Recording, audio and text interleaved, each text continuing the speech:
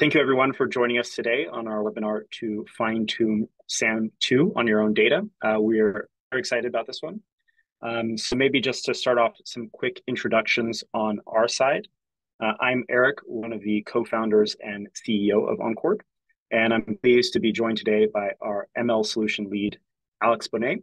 Alex is the local SAM expert here at Encord. He wrote the original blog post on how to fine-tune the original segment anything model that's been read by over 60,000 people. He's been looking at SAM2 very closely in the last week since it was released, and will share a lot of the learnings that he and the team has had, which we're very excited to showcase in this webinar.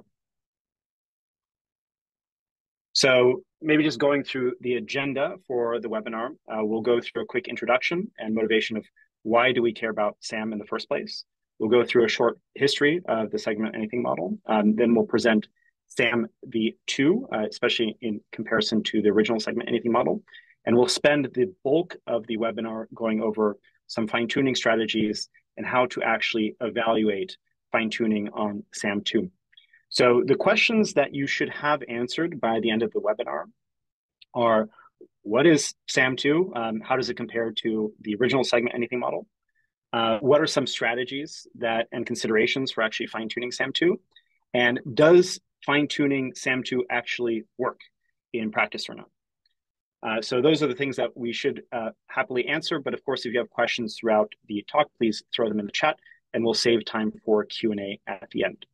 So maybe a quick sneak peek on the last bit of, does fine-tuning on SAM actually work?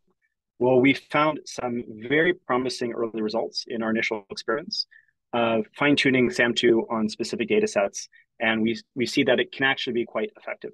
And Alex will go into this in a lot more detail later in the webinar. But here is an example where on the left, we have the original SAM2 on a segmentation of body of water problem, and then a fine-tuned version, which you see is much better on getting the entire body of water, not being tricked by shadows or glimmers or things like that. And these are the types of things which can be quite effective in a lot of real use cases.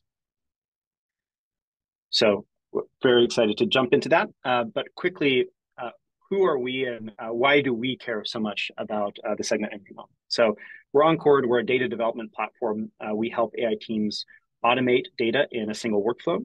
So that includes managing and curating your data at scale, performing automated and manual annotations of that data, and then evaluating your model. So make sure that your model is getting the best data in and taking the low quality data out. And all of this is integrated into a single platform, a single workflow that nicely works together.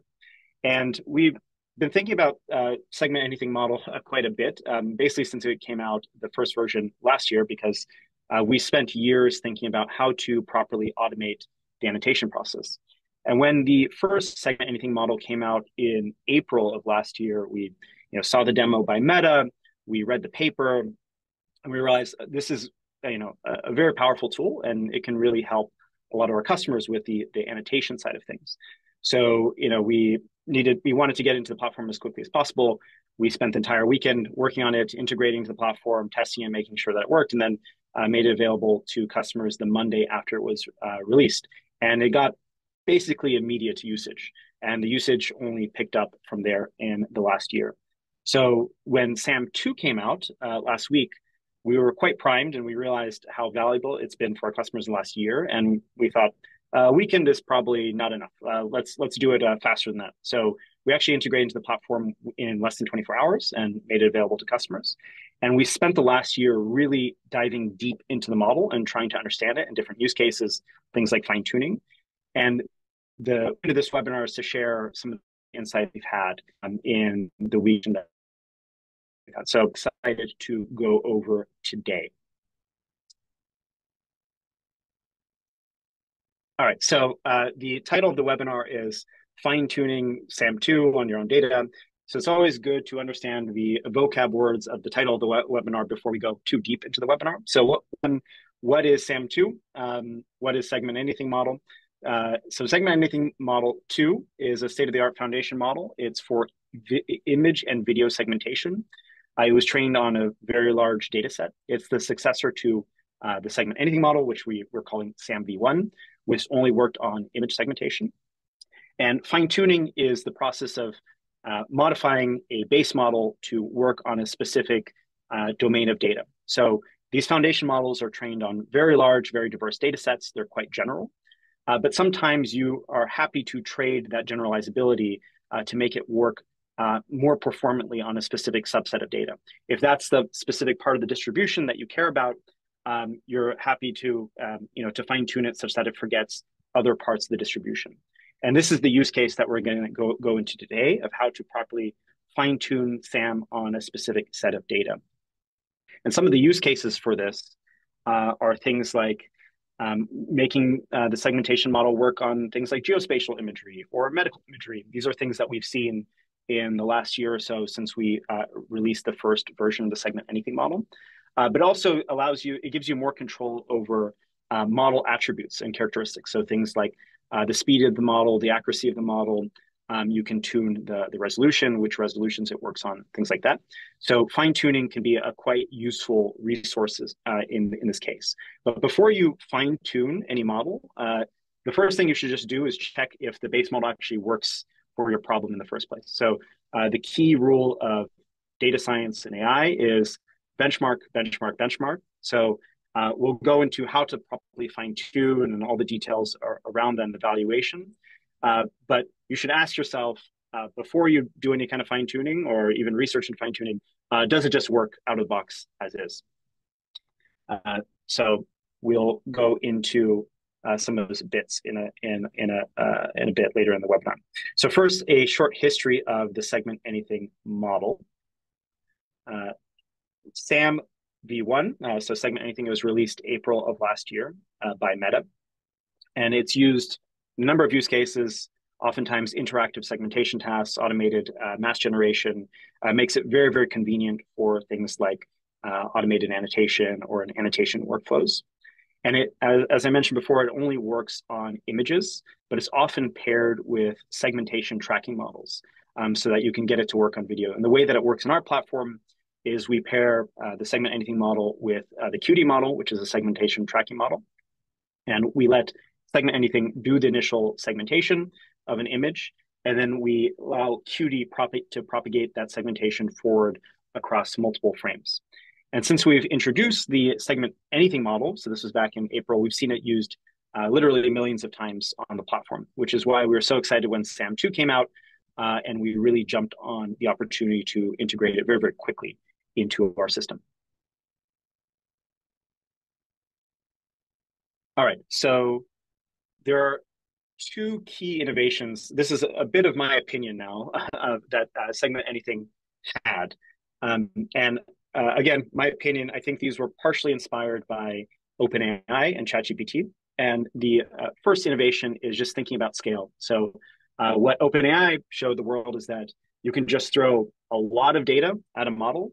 And if you do that and you make it work at scale, the model can start to produce very impressive results.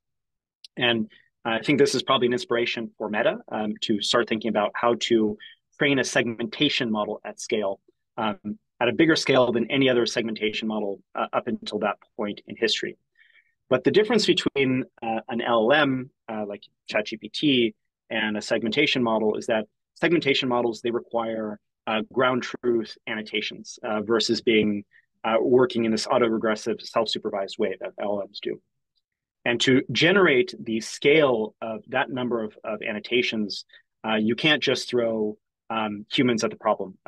You could, but it would be very expensive and it would take quite a long time.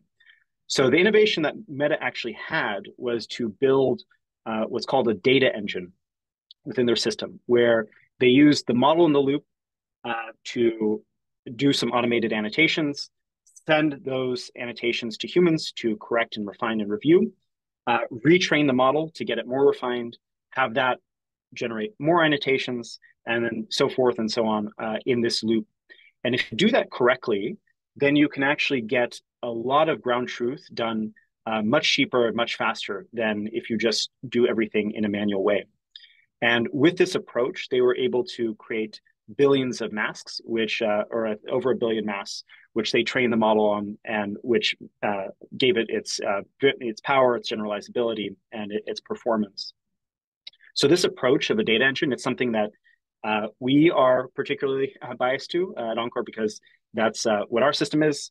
It uses the same principle. That's how we work with customers of taking data, selecting the right data, using the model in the loop to automate the annotation, sending just what needs to be sent to people, using that in a refined iterative fashion. So this data engine approach, I think, is one of the probably the most important key innovation that Meta had for this model. But the other approach, the other innovation, I think also probably partially inspired by OpenAI and ChatGPT is what I call prompt inclusive architecture. So we've seen plenty of segmentation models where they take an image encoding and then they use that encoding to create segmentations.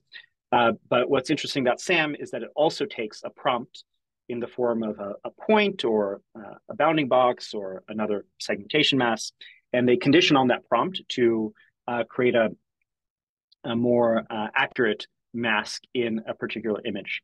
And the effective encoding of the prompt and incorporation of the prompt makes the model very, very useful, especially for annotation projects. So this prompt inclusive architecture and scale is really what makes Segment Anything what it is, at least in my humble and personal opinion. All right, so everything we've been talking about up until now has been about the Segment Anything model, what we're calling SAM v1. So let's get into SAM v2, the new thing that came out last week. And the main difference by far of SAM2 versus SAM1 is that it works on video data and it can be used for segmentation tracking. And this is potentially a game changer for any kind of video segmentation use case. I can see that it can be extremely useful in automating annotation for video segmentation tracking. So that's the number one difference between SAM2 and the original Segment Anything model. The model architecture is quite similar, and we'll get to that, how it's different in a second. But what we saw with SAM2 is that Meta really doubled down on this idea of the data engine. And they used the initial version of SAM now, which was quite good and trained to a high degree. And they used that as one of the core components of their data engine to then propagate that into video. And with that, they were able to create the biggest video segmentation data set in history. It was 50 times bigger than the next largest data set, and then trained on that huge data set to make a more performant, more accurate model that's also faster than the original Segment Anything model. So going into the architecture, the main difference between the SAM2 and SAM1 is the addition of these memory components, so the memory attention and memory encoder. And that allows the model to take not only the current image encoding and current prompt, but also prompts and encodings from adjacent frames as well, and to create masks on images where you might actually not even have a prompt in the first place. So it can use prompts from previously in the video to create segmentations on new images. And this addition of memory is what allows the SAM2 model to actually work properly for video use cases. The main other difference between the initial architecture was they swapped out the image encoder to a new hierarchical encoder that runs faster and makes SAM2 in general just much faster than the original Segment Anything model, which also makes it palatable for video use cases, because if it's too slow, it's not going to work on a video that has many frames per second. So those are the main two differences, and they manifest in more accuracy and faster model in general. So let's go and see a demo of what this looks like. And this is Meta's actual demo that they released. So they prompt the model on the shoes in the beginning, and it automatically propagates across the video pretty effectively. And what's interesting about this workflow is that you can dynamically adjust the prompts over different frames. You can adjust them with positive and negative prompts. And as you continuously iterate, you can improve the segmentation across the video in an interactive way. So this is in contrast to segmentation tracking models like Qt, where you propagate the segmentation once, and then if it gets off, you have to delete the next set of segmentations and repropagate it.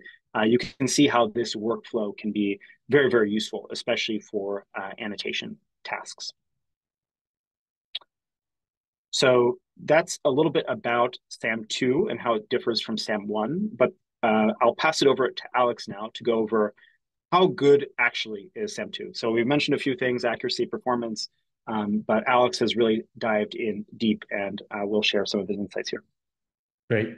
Thanks, Eric. So the team has been investigating SAM2, inspecting it, in every sort of angle that we might possibly imagine since its release. We'll show some of those pieces of analysis in a second, and we'll also show it live in the platform. But before that, just wanted to ground some of the context that we've already laid down around the sort of performance and UX of using a video native model rather than a sort of chained approach. So you can see here, this is taken out of the SAM v2 paper. And on the vertical axis, you can see we have a measure of performance, the quality of the masks that are being produced. And along the horizontal axis, you can see the number of frames that have been annotated with a certain number of clicks. Now, at the bottom, you see SAM2 and segmentation tracking models, which Eric mentioned previously. So, for example, Qt.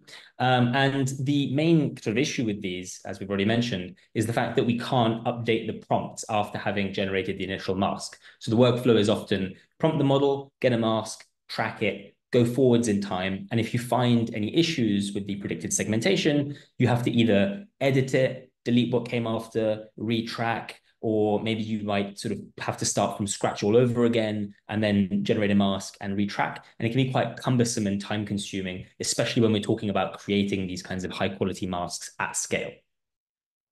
So one thing which is very important for this interactive workflow is speed, right? So you saw in the Meta demo that I showed earlier, one hosted by Meta, it's extremely quick, right? So it can run close to sort of native FPS of a video. So in terms of experience, right, you are unlikely to be able to watch the video faster than its native FPS. So anything that kind of approaches, matches, or exceeds the native frames per second of a video is going to give you a very real-time experience. However, what's important to note when you actually want to use these models is that they have various kind of flags and settings that we might need to properly understand and take into account when deploying the model. So a few kind of axes here, one being the model size. So as is common with most foundation models that provide the model weights, we have different sizes of architecture that we can use. So you can see here, you go from tiny to large. And that really affects the speed and throughput of the model. And when you're considering your use case, this is something definitely to benchmark and test, not just in terms of speed, but also in terms of quality of masks, right? There's no point using the extra large model if you're segmenting simple things, let's say, you're just segmenting very regular objects that are also sort of natural objects, right? So things like footballs, let's say. That's not something that we necessarily need to invoke the large model for and invoke that and incur that performance penalty.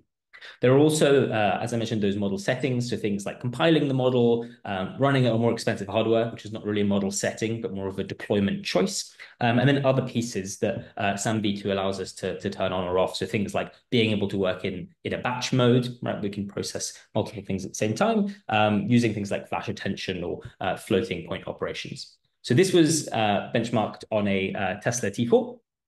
And you can see that throwing kind of better hardware at the problem immediately gives us a performance boost, as well as turning on some of these more sort of advanced optimizations, which are not available on less performant hardware. You can see here, we're not approaching the real-time piece here in this particular benchmark because we haven't turned on some of these other optimizations as well. Now, one thing which is really interesting to dig into is the handling of resolution. So you can see on the left-hand side here, we have the image scale, and anything above 1024 gets downscaled by SAM. So it'll take the image, it'll downscale it, it'll process that downscaled image, generate some masks, and then upscale those masks. And the issue that can occur with that is if you have very high resolution assets with very fine, detailed objects that you're trying to segment, you're likely to obtain kind of poor performance, right? Which we'll see in a second. And you can see as well, we do incur speed penalty as well, especially when going between these last two rows. Now, with quite a minor code tweak, we were able to test this. You can actually process these high resolution assets natively inside SAM v2. So you can see here on the left, 1024, 1024 input on this surfer, and on the right, a high resolution input that hasn't been downscaled. So we've modified the actual model code in order to make this run at native resolution. And the differences to note here from a qualitative perspective are that on the downscaled mask, you can see that, for example, the region between the bottom arm of the surfer and the body of the surfer is filled with mask, right? That mask that's been predicted as being a region that's part of the surfer. Now that's occurring because of that downscaling, sort of upscaling piece, right, where the masks are then being blown out and these areas are being filled in. But if we treat this asset at its native resolution, we can see that works slightly better on these edges. We get a tighter mask, but overall, the surfer is actually kind of not properly segmented, right? Something's gone a little bit wrong here. And the reason for that is the model is not designed to work in this way. And so we see our surfer here dreaming of fine tuning, right? This is actually a really good opportunity to think about fine tuning a model where we've changed the way that it's going to work. The training of the model is not conditioned on these kinds of assets, but we can, modify it, have it work on these assets, fine tune it with high resolution imagery, and then hopefully expect better results on these kinds of assets. Now, that's something that's very important to be able to do, especially if we're thinking about dealing with either very fine features in very high resolution assets. We've seen approaches like cropping, for example, where you may try and segment an object inside a high resolution asset, have a crop generated around the object you're trying to segment and feed that in at its native resolution. But then the problem becomes, what if that object, say in a video, leaves that crop? And what happens if the object actually goes outside the crop, even in a still frame, right? That crop might not be big enough to account for the entire object. Great. So this is SAM V1 versus V2 on in this case, images, really a frame in a video. And we can see some of the speed up pieces there where the V2 model here very quickly gives us the prediction for the car. So as soon as we've released that bounding box prompt, as soon as we've released that bounding box prompt, we get a mask being generated, whereas for the V2 model, it takes quite a bit longer. And we can see how this would scale up to video style assets as well. And this performance penalty becomes more and more important. But regardless of that, SAM V1 can't actually work with videos natively. We have actually seen some approaches with SAM V1 where people will, for example, run an object detection and tracking model and then use that as a prompt into SAM V1 and do that frame by frame. But again, doesn't allow for that iterative prompt refinement workflow that we saw in that method demo. Now we can also use this for video tracking. So you can see here I've got SAM V2 on this car, and I can just track it. So previously we would do this by chaining the Qt model, but in this case, we can actually use the native SAM V2 model and also take into account that whole prompt refinement workflow that we saw with the Meta demo previously. Great. So now we can actually go into the fine-tuning methodology piece. So we'll be looking at a couple of things. We'll be looking at the kind of data engine workflow and also digging into some of the model architecture specifics that allow us to perform fine-tuning. So reminding back to that earlier slide that Eric presented, we like to kind of use our own tooling because it's the tooling that our customers use to either train models from scratch or fine-tune models in their infrastructure. And we like to use our own tooling in order to power this as well, because it's the sort of most efficient and best way to go about things. So we cover a lot of different sections of the annotation pipeline. The two kind of key ones that we focus on today are the curation and model evaluation piece. Eric talked about the automation of the data enrichment and generation process, right? So that automated or semi-automated annotation angle. But in this case, we'll just focus on these two subcomponents of our platform.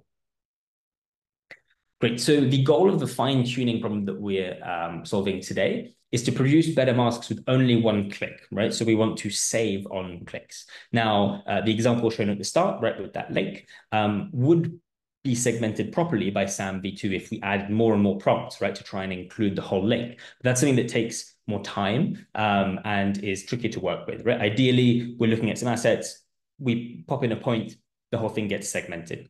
We might even have some rougher model that we want to use as a prompt generator upstream of that. And we want to make sure that SAM v2 is going to work without additional prompts in order to generate that mask. Now, the example we're going to use is on imagery. We're going to use a nice Kaggle dataset, and we'll produce better masks here. But as we'll see later, actually, the fine-tuning approach that we take also allows us to improve video segmentation quality as well. So the sort of rough steps are A, to analyze the SAM v2 architecture, which Eric has already presented to us, but we'll recap in this section. Selecting a data set, curating that data set and the ground truth masks that are present. So in our case, we're not showing the enrichment part of our platform. We're just taking existing labels that we're going to use to fine tune on. Spin up a Colab notebook. We're going to generate prompts to simulate user input. You could also take different approaches here. If you have existing user inputs and you want to mimic a specific workflow, that would also be something to consider there. And then finally, run the fine-tuning process, and again, use our own infrastructure to evaluate the fine-tuned version of SAM. So many data sets are available to us that, across different domains that are domains that SAM has likely not seen. You can see in the top left this football data set. Now, I thought this would be something that would look quite nice. We immediately discarded it because the data present in this data set is likely something that SAM v2 has already seen, right? It's probably quite close to the type of data that it's been trained on, looking at the data set that was used by Meta. I have a few other interesting ones, medical specific assets in that brain tumor segmentation piece, obviously a very important field, and slightly niche applications like, let's say, cloud segmentation. We picked the drone data set here because geospatial imagery is quite unique. Typically, the angle, the resolution of the images tends to be quite different from what's available in out in the wild data sets. Thought this would be something that's interesting to show you.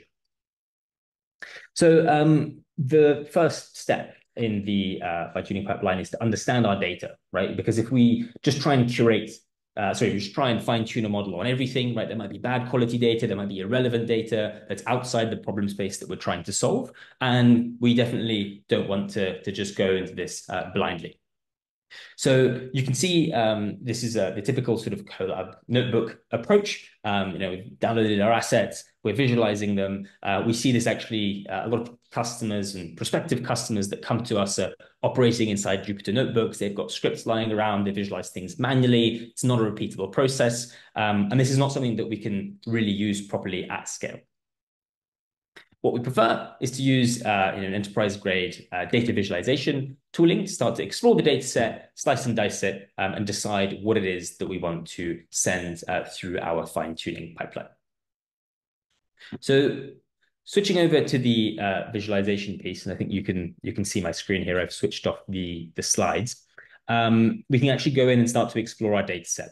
Now, we'll explore the drone segmentation data set in a second. But the one thing that I wanted to point out is that often we have customers come to us with tens of millions, hundreds of millions of assets, and they sort of look like this, right? They're in a S3 bucket, they're unstructured, and they're hard to explore. The view that customers typically prefer to have when they come to OnCord is this sort of view, right? So a nice searchable structured data set that we can apply filters to, which we'll do so in a second, to narrow down on the pieces that are of interest in their data set. This is just for illustration purposes. It's actually a data set that we used last year for the SAM v1 fine-tuning on marine life examples. And you can see here, we've got several million assets. So switching over to our Kaggle data set, you can see here that we're in the data part of this side of the platform. So this is typically where customers will kind of start to explore their data. And we've got a couple of tabs that we'll come back to as we start to fine-tune the model to see what it is that we've done and whether it's actually any good. So one piece that just to mention here is on the raw data exploration, customers will typically want to start to find relevant parts of the data set, right? So things like similarity search, say, okay, great, find me more assets that look like this one, right? Because I found something that's niche and that's of interest. We actually don't really need to do this in this example because we already have labels. So we want to jump in the labels tab and start to analyze the labels that are present in this data set. So again, Kaggle data set downloaded with the masks applied. You can see here we have these red areas, which are the very high quality masks that we're going to use to do the fine tuning. You can see here they overlay bodies of water. So the problem we're going to solve is fine tuning SAM-v2 to segment bodies of water with only one prompt as accurately as possible. Now, immediately, and again, depending on the data set size, different approaches might be more or less relevant. So typically, customers with large data sets will use the embeddings view to start to understand how their data is clustered. On this smaller data set, not necessarily as relevant. But one thing that is relevant is removing assets that are not going to be of use to us. And you can see here that we have a few swimming pools that have crept in. And these swimming pools actually have no water in them, right? Despite being labeled as having water.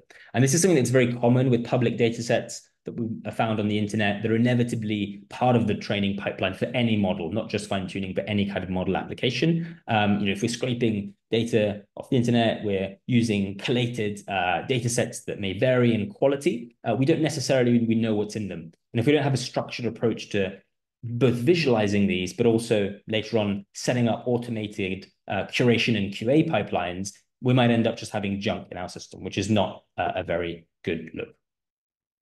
So I don't particularly like these swimming pools here. So I'm going to do a similarity search on the labeled asset. So this is just searching on the actual segmented region.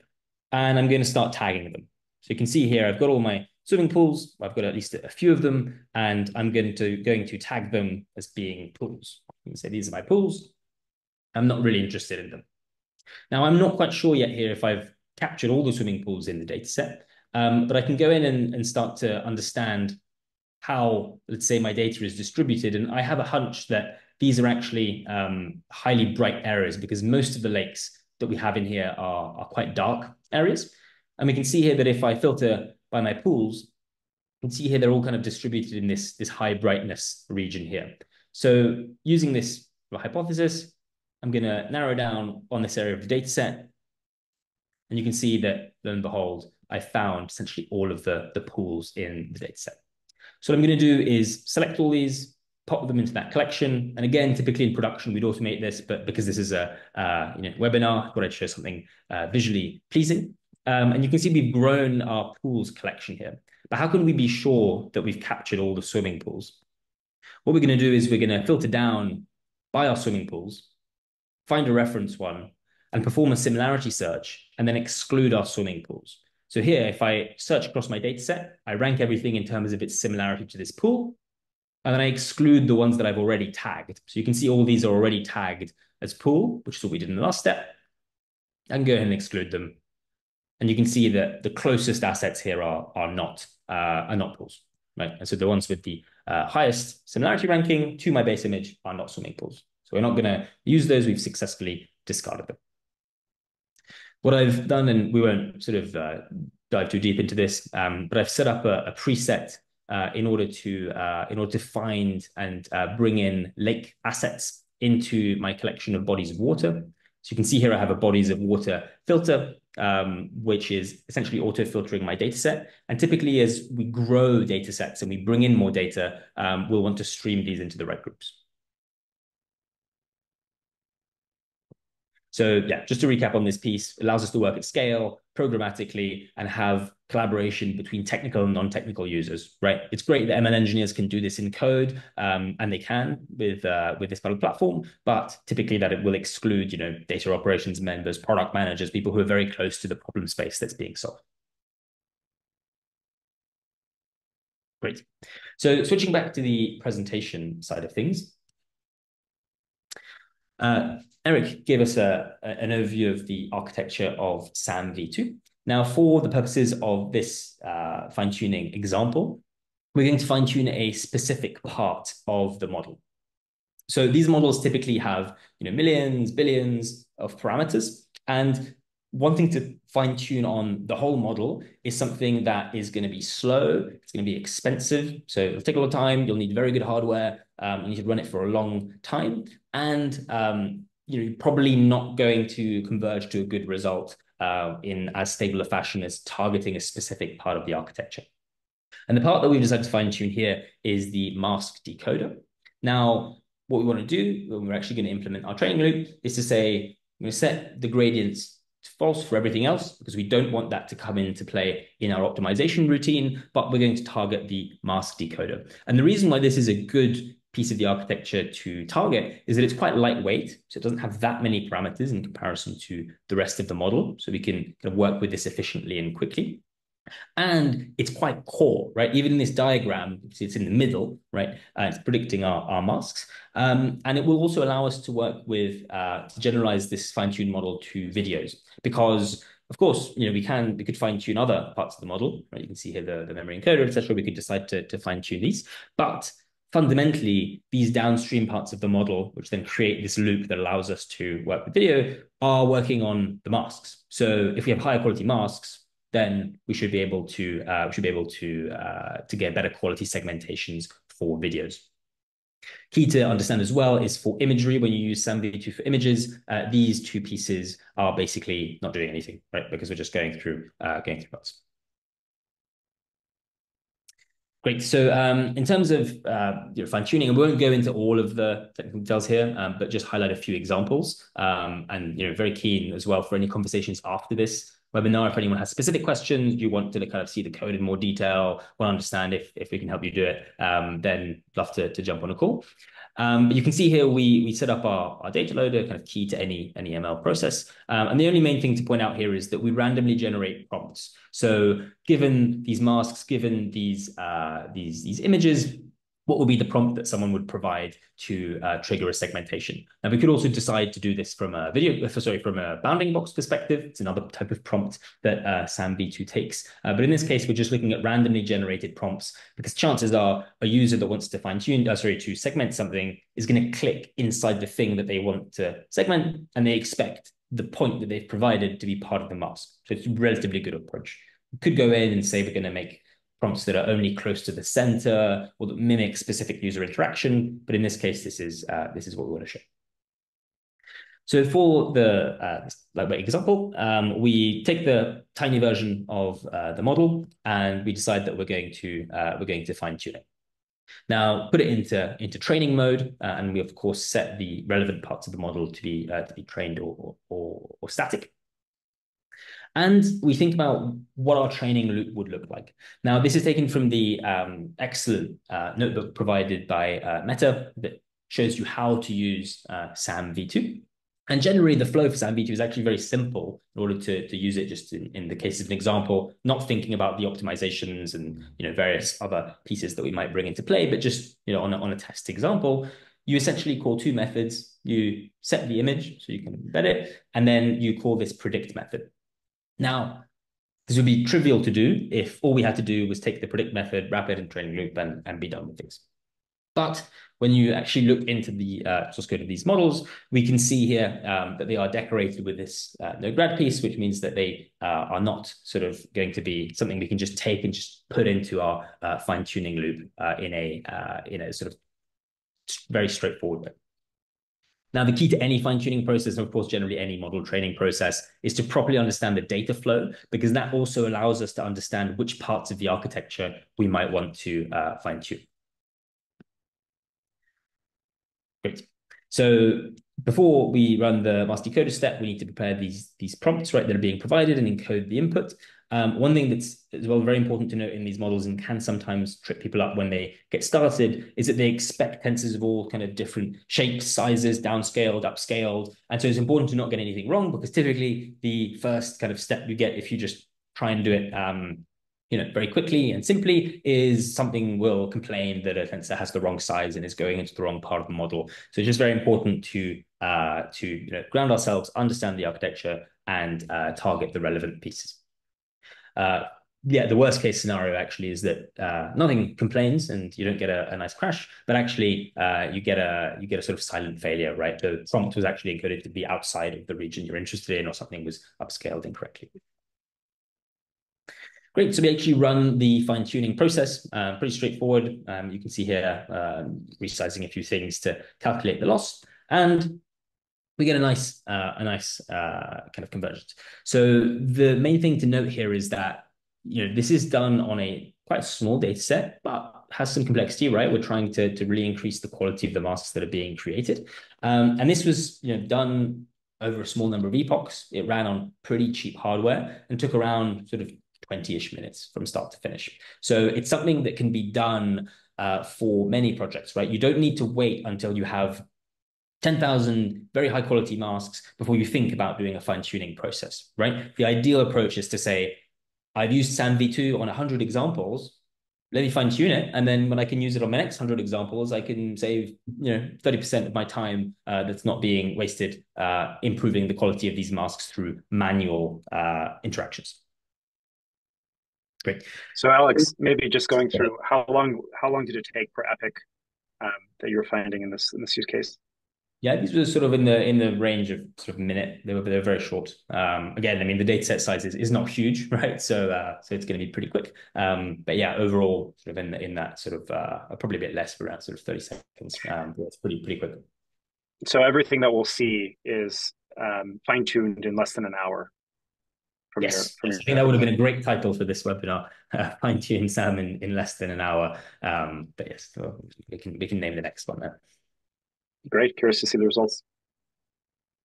Great. So how do we actually evaluate the quality of the masks that we've generated? So just as a reminder, on this kind of one prompt problem, you can see here vanilla SAM here, and that fine-tuned less than an hour piece on the right. So again, if we're trying to generate a lot of these labels or chain this with another model, we really want to be able to have the right-hand side result rather than the left-hand side result. And going even deeper into niche applications with very specific data that's not publicly available, this becomes even more powerful. Now, we'll show this as a static image, and then we can actually go and do some exploration. What we did is we ran both models on our test set and compared the results. So this is at 0.8 IOU, so looking at how much do the models overlap. Sorry, do the predicted masks and the ground truths overlap, and you see quite a stark improvement in performance between the two. One thing that can also be interesting to do would be to evaluate this, let's say, over multiple prompts. So in this case, we just evaluated over one randomly generated prompt and had both models generate a mask. So it's quite a fair test, but we might want to evaluate this across 4 or 5 prompts per mask or per image that generates a mask, and then do that sort of comparison. But here we're just showing this first order of comparison. So the fine tuning in less than an hour increased the map score by 64% for the fine tuned version versus the standard. That is correct. Fantastic. So we can actually go in and do some evaluation here. So let me just clear a few of these things. And we can go into the evaluation piece. So I'm going to take my base model and my fine-tuned mask model, increase this a little bit. And you can see there, I've got some differences in performance. Again, depends on the thresholds that we set. One thing that's interesting to kind of go into is here we can see our precision recall curve right between the two models. This is a single class problem, right? So we're not decomposing it by class. But you can see here we've got SAMv2 here doing a lot better than the V1 model. We can also go into lots more analysis in terms of what are the factors driving the lack of performance, right? So maybe it could be that the SAMv2 performs better on images with low contrast, right? And if we want to then fine tune for that, we'd go back into the selection piece, find assets that have that characteristics and feed them to our model. Now, in this case, because it's a small data set, we could just do quite a simple split. But on larger data sets, this is relevant because you don't want to run the fine tuning process on 100,000 assets. It's going to take a lot of time and be very expensive and have marginal gains. So you want to select your data appropriately to work as efficiently and quickly as possible. Now, going into the Predictions Explorer, we can actually start to understand the types of errors that the models are making. So you can see here, this is the SAMv2 original masks. And we can see a few of these examples. So some of these cases it's doing well in. So you can see here the prediction overlaid on top of the ground truth. So if I just hide my prediction, hide my ground truth, that's my ground truth, and that's my prediction. So it's doing pretty well on some of these examples. But there are also examples where it's not doing so well. So for example, let's say this sort of windy, I think there's a bit of wind going on in this image. You can see here that the prediction here missed out the sort of shaded area or the area with the ripples, whereas those were present in the ground truth. So this is something that we would, we'd rather have the whole thing segmented. If we use SAMV2, we'd have to click and then click again, and maybe sort of click again, right, to include more of the area. But because that user experience is so important, that's something that we want to optimize for. We can filter down, see all of our false positives here. So you can see here all the incorrect detections of SAMV2, or the incorrect mask predictions. If we switch then to and let me just note down one of these. So let's say the one we were looking at previously. So this one, let me just note down its ID. So this is 103. If we switch to the fine-tune masks, we can see we've still made a few errors. So for example, here we're including this area that we're not interested in. This is decking, not water, but far fewer false positives.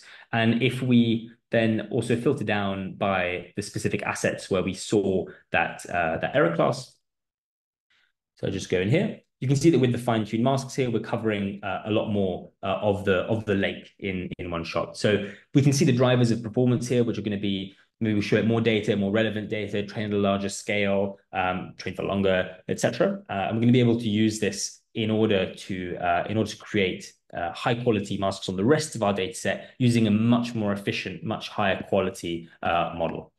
We'll also be able to use this. Let's say we had drones flying over things, having it generate better initial masks and then react better to prompt adjustments later in the video is going to be a big booster.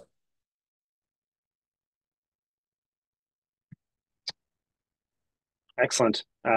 Very interesting seeing those results, especially from very few images that were being fine-tuned and from a very short training process. So just to summarize, what we've learned today is how to fine-tune a very, very state-of-the-art model. We've been doing this just a week after it was released, and we found that it can actually improve on specific data quite effectively. Of course, what made it easy for us is that we had access to good enterprise-grade tooling for the curation, the management, and the evaluation of the model very quickly. And if you're thinking about doing fine-tuning or training yourself, this will be quite useful for you to make sure that it's easy to do, and you can just think about the model and the data and not all of the other components that are associated with it. And working with a platform that integrates the latest state-of-the-art models allows you to get all of the benefits of that quite quickly. So thank you everyone for joining. And I see there's a ton of questions in the chat. I've been trying to answer them as they come, but please send us an email if you want to talk to us about SAM2, want to talk about how to use the platform in conjunction with SAM2. And we do want to go over some of the questions that we got before the chat, and also some of the questions that are still in the chat, which are maybe best suited for Alex to answer.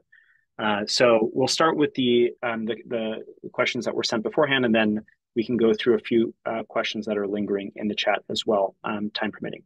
So maybe starting, does Encord provide fine-tuned SAM2?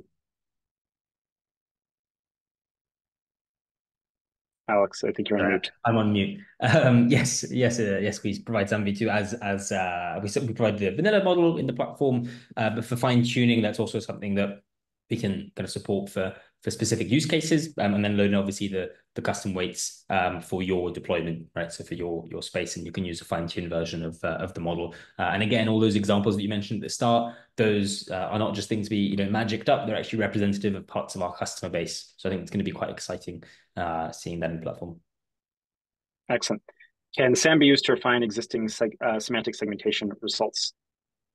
Yes. So as you mentioned kind of earlier, we can feed these in as initial prompts to the model and have it work to refine these. So we can definitely use SAMV2 to build on existing bases.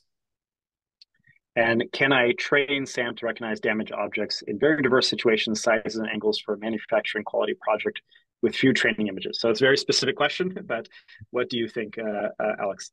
So yes, the only thing I would call out there is around the very diverse situations, right? So when you fine tune, as you mentioned earlier, Eric, you do trade off that generalizability, right? So if you have a specific color of car that you're fine tuning on in specific lighting settings, and you just fine tune on that, it's not a well balanced data set. Let's say, or you don't have one, and then you want to apply that to other examples, it's probably not going to work very well. And it may actually work slightly worse than the vanilla SAM v2 model because you've traded off that generalizability.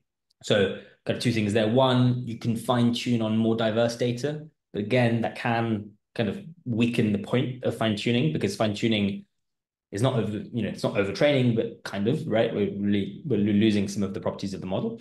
Or you can fine tune kind of different versions of the model for different use cases, right? So different night and day and colors of vehicle and scratches versus dents, that sort of thing. So one to put in there. And the reason why that's still very useful is that you can still identify high level characteristics about these assets before sending them for enrichment, right? So you can say, I'm going to stream ones that look like they have a dent into a zone that has one specific version of the model that's going to be the first one people use, and others with another preference, right? So it's something that you can already kind of guard against. Great. So I wanted to aggregate several questions which have the same theme in the chat, which is they're all along the lines of fine-tuning SAM with multiple classes. So of course, in the example that we went through, there's a single class, so we're trying to fine-tune on a body of water. But how would you think about incorporating different classes as well into this process? Sure. So yes, I mean that's just a very specific example that we picked. We don't actually have like bodies of water as a main like customer base. It's just a generic example. But yeah, I mean, just essentially making sure that you have high quality, very high quality segmentation masks to fine tune on, right? If you have kind of bad quality masks to start on, they're not very accurate, then you're just going to be fine tuning to produce more of the same, and that might not be very high quality stuff. So yeah, the only other piece to mention there is slightly, I guess, related to this car question that was present, but also the question you just asked is it's not just always a one size fits all approach, right? So we fine tune the mask decoder. Maybe we want to fine tune the image encoding part of the model as well, or instead, right? Because maybe there are specific features that we need to extract that were just not present, not being picked up properly, right? So if you fine tune the mask decoder, it's trying to predict a mask based off an image encoding, but if that image encoding doesn't capture the features, and if you actually look at the full fine tuning code, or you look at the source code, there's actually a line that says features equals and high level features and low resolution features that it extracts. If they're not there, then you're not going to be able to predict anything, no matter how hard you try and fine tune the mask decoder. So you need to be a little bit sort of smart and case sensitive about it. Yeah, maybe just to add to that, SAM and SAM2 are agnostic to the class of the object. So the model itself does not give information about what type of object it is. So if you have a task of you want to not only segment the object, but understand what it is, SAM is actually might not be the best solution just by itself. You probably need to pair that with some other model as well. But the advantage of that is that you can fine tune in a similar way that as we described today on quite diverse data sets with many different types of objects. So one of the questions was on a water mask and also a solar panel. You can just add the refined masks of both solar panels and water masks together, and the model will get uniformly better on those types of objects, even though it won't know the distinction necessarily between the two. So another set of questions that kind of we've gotten is thinking about running SAM on videos and fine-tuning SAM on videos. Do you have any thoughts or insight into what that looks like?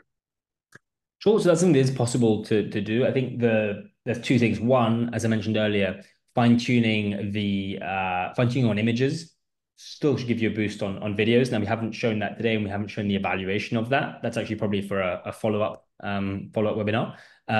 But yes, so being able to create better masks through fine-tuning on images will most likely lead to better performance on videos. And the second piece is, if you want to fine tune on videos, you have to think about how you're going to produce those high quality ground truth masks. Because if you're going to have to use a combination of SAM, QT, or SAM on every single frame, or SAM v2, as well, which could be used. But again, if it's not performing well, it's probably not going to give you good masks to then train on. So it's going to be quite laborious. So you're kind of in this triangle of, if I can use the automated, semi-automated tooling to generate high quality masks, why do I need to fine tune it? And it's not working well, so I can't produce high quality data, so I can't fine tune it, right? So specifically video multiplies that data generation problem by quite a lot, right? 30 FPS, 1 second video, that's 30 images to annotate. So scale that up takes a long time. Great. And so there are still quite a lot of questions, but I think we can wrap it up maybe on the last one, which should be the question to answer all the rest of the questions is, are you sharing the notebooks, and is this going to be available? So if you want to get access to any of the code or go through any of the procedures or have additional questions, please contact us after the webinar, and we're happy to chat about different use cases. I see that there's many, many different use cases that people are thinking about via the chat, which we probably won't have time given the remaining time left in the webinar, but we're very happy to chat with everyone and understand like what use cases are and how SAM 2 and how fine-tuning SAM 2 can be useful for those types of use cases. So maybe just to wrap things up, we do have another webinar coming up in a few weeks. This is about curating data at scale. I think it's going to be very, very interesting as well. And we'll touch on some of the themes that we discussed earlier in this webinar, and also thinking about how to create this kind of data engine for yourself. Again, using the methodology that Meta actually used to create the SAM model in the first place. So please scan the QR code and join us for the next webinar. But thank you everyone for joining today. We're still in the very early days of SAM 2. So there's still much more to discover, and we're very curious to hear your questions after the webinar as well, and to talk to as many of you as possible. But otherwise, have a great rest of the day, and thank you for joining us today. And thanks to Alex for all the work on fine-tuning SAM 2. Thanks, everyone. Have a good one.